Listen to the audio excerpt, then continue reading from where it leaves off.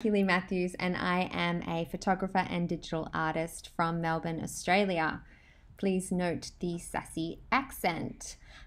Today I'm here to show you how to edit your Photoshop template. Now, it is very simple to do, and once you are done, you will be editing like a pro. The good thing about templates is you can edit them over and over again, reuse them, which is what I like to do. Now, when you bought your template, you would have received your download and you would have received your file here. So hopefully you save that somewhere safe and you can open it up, and inside will be your Photoshop template, and it'll be a PSD file, as you can see here, Adobe Photoshop file. And I'm going to double click on that, and that is, so will we. Just for clarity, I'm going to close that down. Okay, so here is our file. It is very pretty. Nice pictures along the side here. We've got 3 pictures and we have some content, some text. Great, but how do I change all of those things?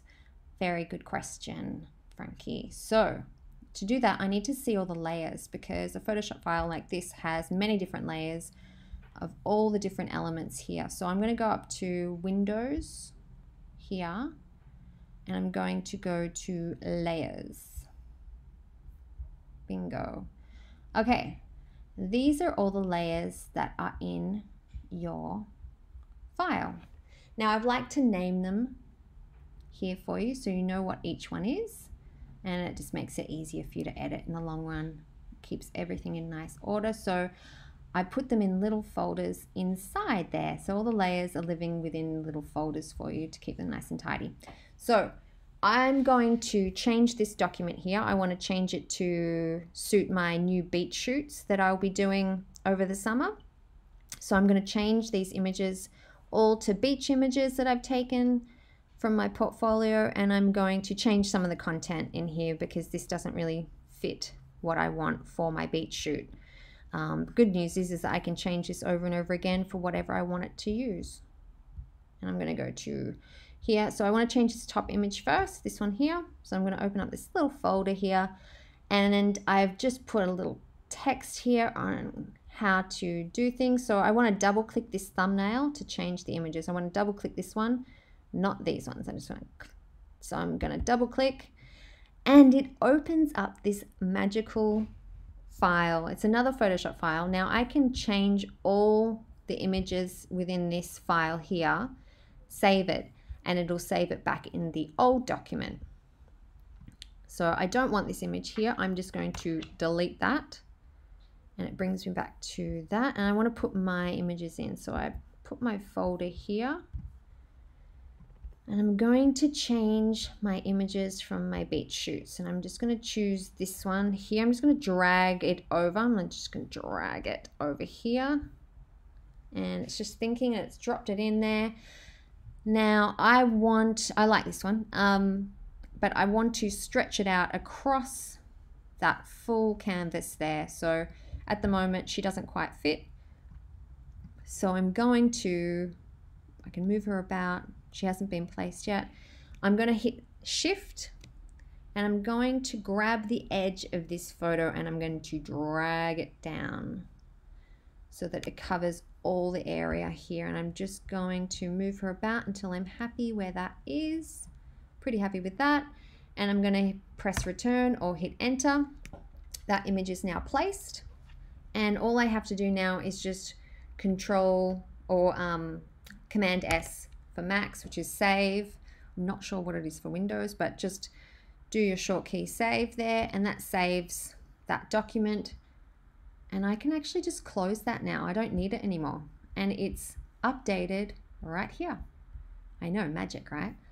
Now I want to change all my other images too. So I go down to my middle image, and I'm going to double click on that one, and I'm going to get rid of her. But this time I am going to show you the old school way. If you aren't a drag and drop kind of person, we're not all drag and drop people. When we want to place an image, we can go up to File, and you go to place embedded or just place, depending on what Photoshop version you're using. And I go and I need to find that image, and it will be on this folder here somewhere. And I'm going to place that one. I can just work out that that's the image I want from that teeny tiny thumbnail, but all photographers have amazing eyesight. I'm sure you do too. And I'm just going to hit on that and place. Now that's placed same way as you drag and drop. It's no different at all. Depends on, it's just preference.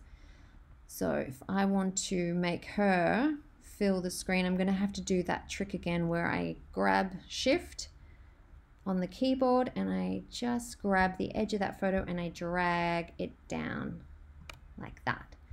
And I'm just going to put her right smack bang in the middle, and I press enter or hit return. And again, I can save that document. So I just hit save. If you don't save, it won't update. So just hit save. It's not actually being destructive to your file. You can go back and change it later, and I'll show you that in a second. And that's updated there, which is great. Now I just changed that last photo. I'm just going to double click on that one, and I'm going to find my last photo. First I'll just get rid of that, and I'm going to get this photo and I'm going to drag it over, and it looks like she fits in there, but I don't think she's quite within the boundaries that I have set up for this. And I'm just going to show you what happens when it doesn't quite line up. So I'm going to place that with a little bit of black around there, and I'm going to hit save. I'm going to close that down. And when you go into your document, you'll see that there's that little bit of black just along the edge there, and that's just because the file hasn't covered the whole canvas. But we can change that, and you can do that as many times as you like until you're satisfied. So you can go back in and you can double click on that, and we can move it about again. We can just grab that and we can move it, and I'm going to just drag her back. Now she's filled the whole, so that blue is outside of my canvas. I'm pretty comfortable with that. I can hit save again, go back into the document, and perfect. Perfect. Those photos look great. I'm happy with those.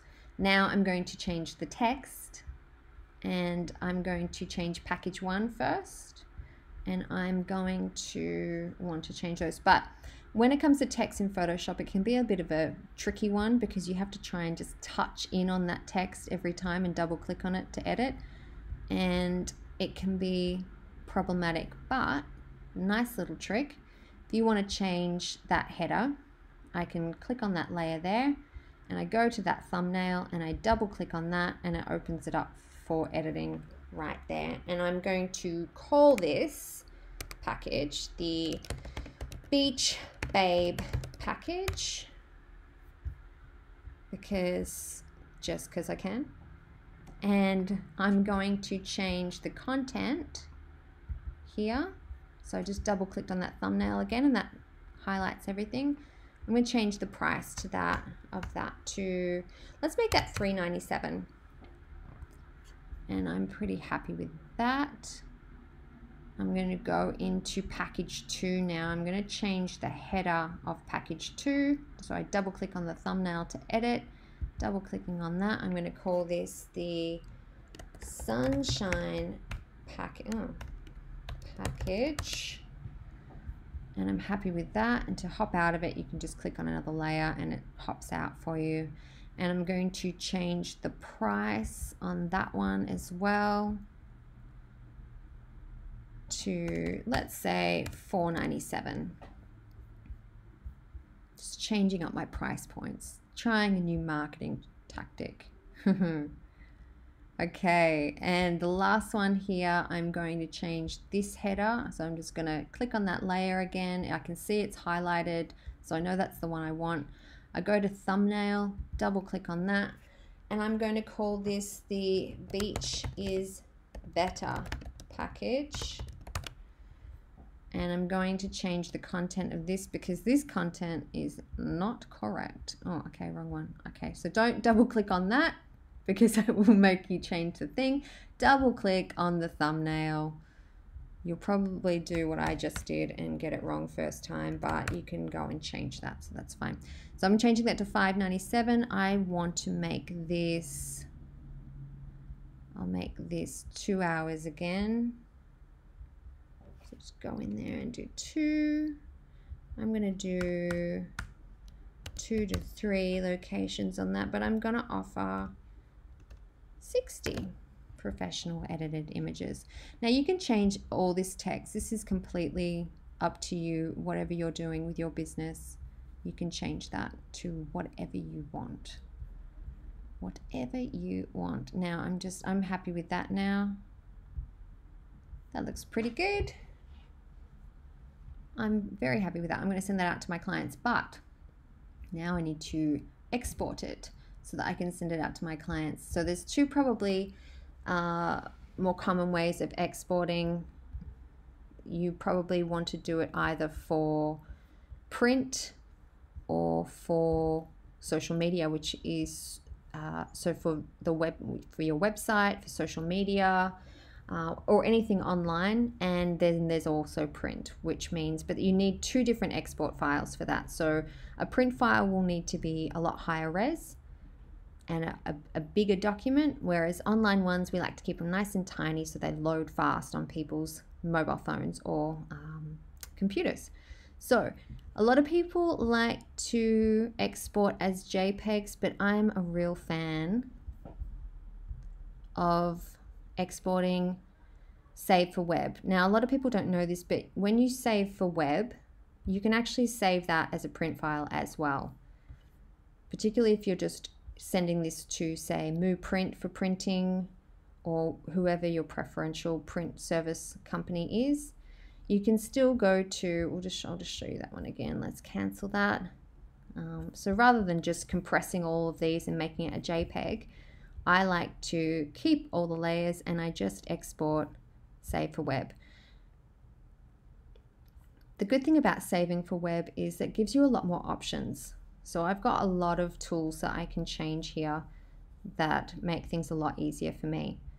So when I'm saving for print, I want to keep it as high as possible. Now down here will tell you how big that document is. Now at the moment it's 1 meg, which is pretty big, but it's not so bad for print because we want to keep everything pretty good. So if I went to print this, my printing company would be pretty comfortable with that. 1 meg, 2 meg, anything over and above that, you might want to compress, but you can change that by just adjusting the quality of the size. So I can change that down to medium, and you can see down there, it's actually dropped that quite significantly. And I can actually go to this quality button here and I can change that. I might change that to 40. And that will still, for me, that will print very well. As you can see, this is what you're getting here.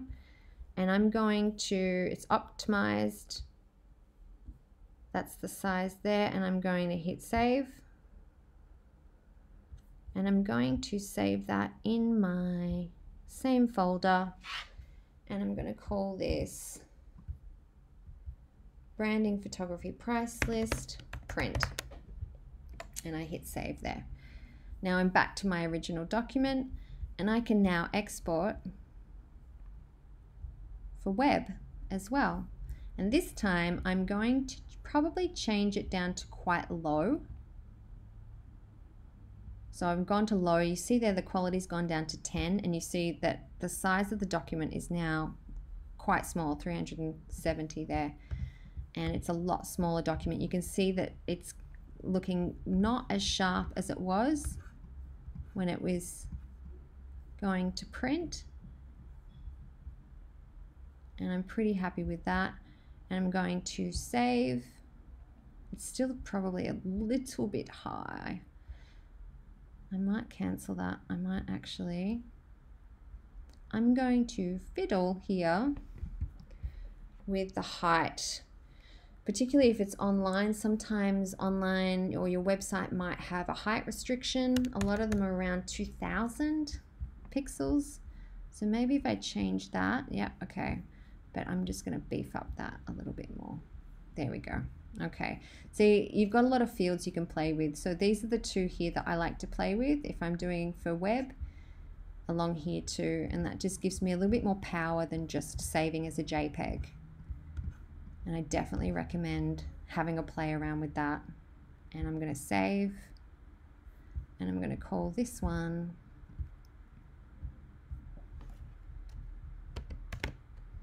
web. Nope, not weg, web. And that's saved.